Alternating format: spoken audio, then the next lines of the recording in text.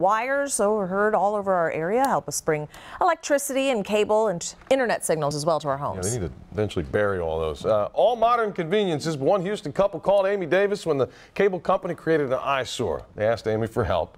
She came through because that's what she does. Yeah. Oh, thanks. Well, this was an interesting situation. Good morning. So they had tried to call the cable company themselves for 6 months. Oy. Far too long. They had no luck. So then they finally called me when they couldn't take the view from their balcony anymore. Take a look.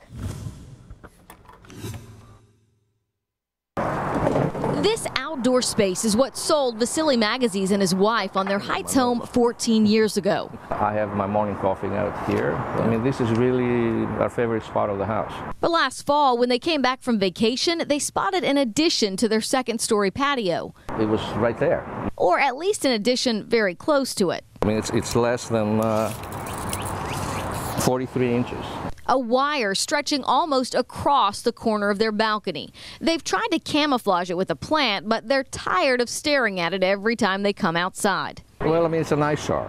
When Magazines learned at&t ran the wire when his neighbor signed up for their cable service, he tried repeatedly to contact the company himself. But most of the time, the calls went to recordings. A lot of times they ask for account numbers and such, which I don't have because I'm not their client.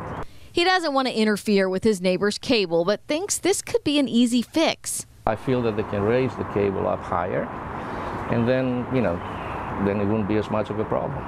And at&t agreed. We made one phone call and the company had a crew out the very next day moving this cable. Magazines took these pictures.